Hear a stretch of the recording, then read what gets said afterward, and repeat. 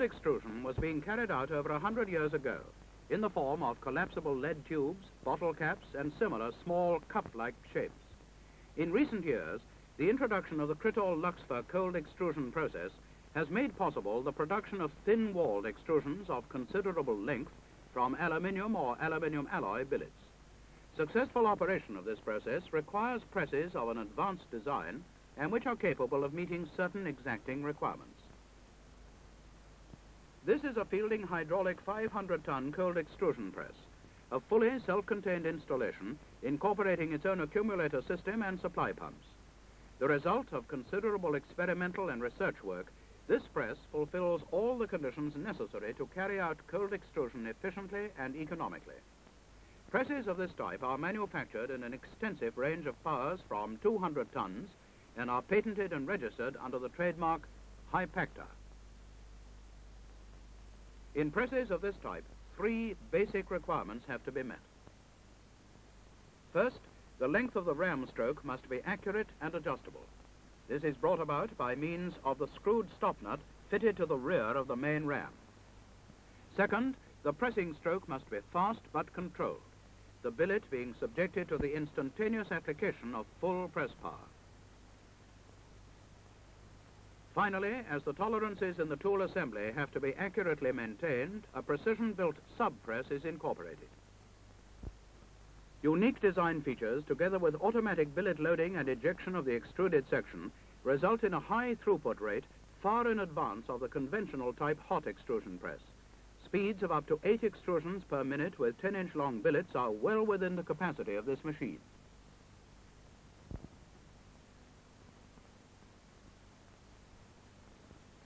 The Hypacta cuts production costs of extruded products. Tubes from this press have similar mechanical properties and surface finish as those that have been hot extruded and passed through draw dyes 5 or 6 times. A high degree of accuracy is maintained on concentric and parallel limits, while surface finish lends itself to decorative and protective treatment. The hydraulic medium is supplied from a Fielding electro-hydraulic accumulator system. The accumulator water level is maintained by 5 Fielding pumps arranged in banks of 2 and 3 respectively. The full series of pumps is only required when extruding solid billets of maximum length. Pilot lamps fitted on the control tube and on a panel at the control station visually indicate the water level to the operator. The Fielding H3 type 3-throw pumps are controlled by thruster-operated bypass valves, which are energized by the rise and fall of the water level, acting on suitably positioned detector electrodes which switch in a series of relays.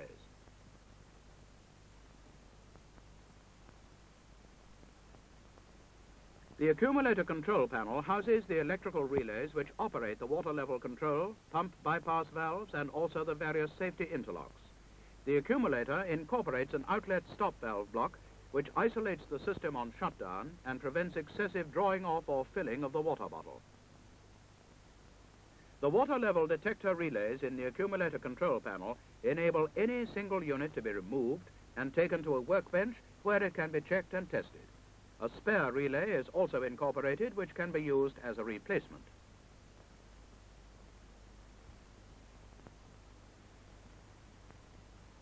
The control desk is sighted to give the operator an overall view of the press and is designed to indicate to him all the sequences that take place during a pressing cycle.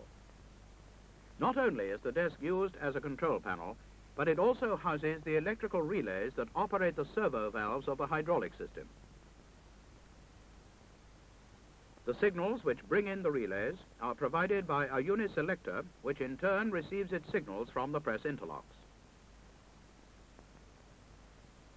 4 methods of operation are available when speed or tool setting is carried out.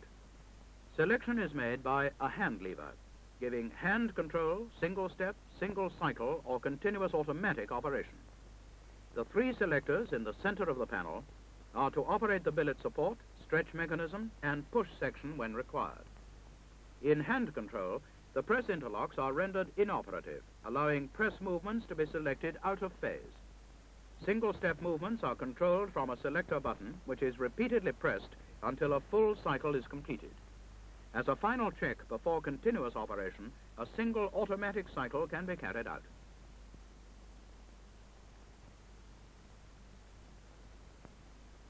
As the press moves through its cycle, pilot lamps indicate the operation of the interlocks. Upon completion of speed and tool setting, the press is ready for operation under auto-continuous control.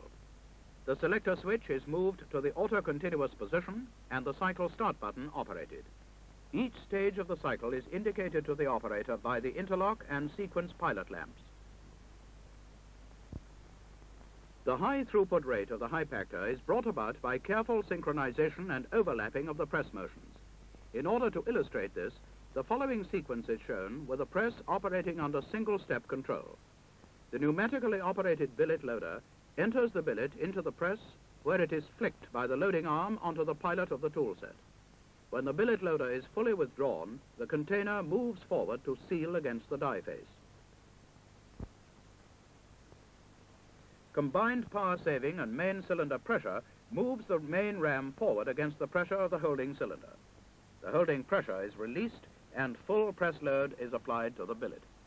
The ram speed is recorded and used to carry out speed setting, which is preset on the dial type indicators of the main control valves.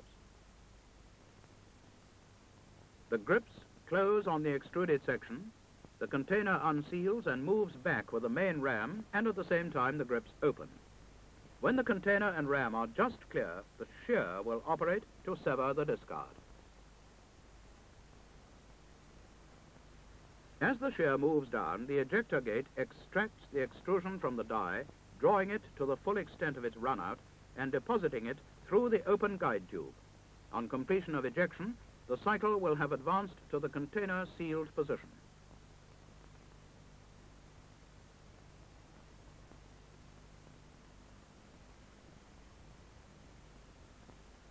The high speed of operation of the Fielding Hypactor is clearly demonstrated in the following auto-continuous sequence.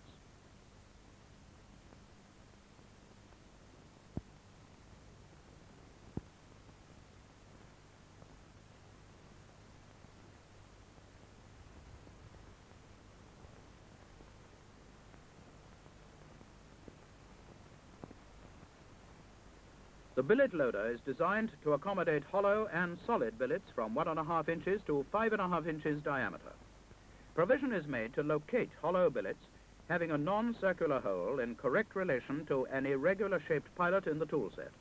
A hinged flap incorporated on the loader head permits the loader to withdraw when a long billet is projecting from the container face after being loaded. The loading arm is automatically operated by a solenoid air valve. A push button is provided on the control desk to repeat the loading movements in the event of a billet not freely entering the container bore due to burrs or other irregularities. The sub-press assembly is fitted with adjustment mechanisms to ensure its accurate alignment with the press center line. It can also be lifted clear of the main framework when inspection and maintenance is to be carried out.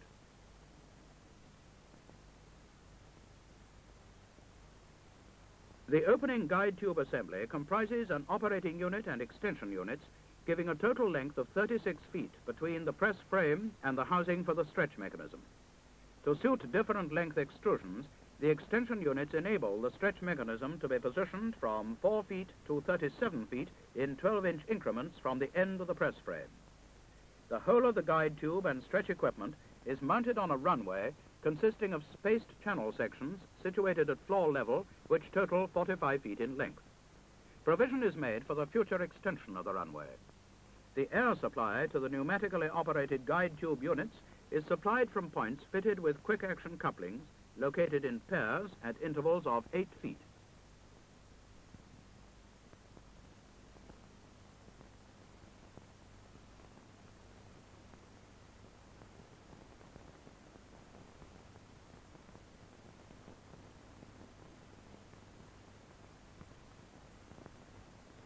Whether the end product be simple tubular shapes or the complicated thin-walled aluminium sections used by the architectural industry, automobile manufacturer, or the builders of nuclear power stations, the Fielding Hypactor is capable of meeting all demands where extrusions are required, accurately formed, and at an economical cost.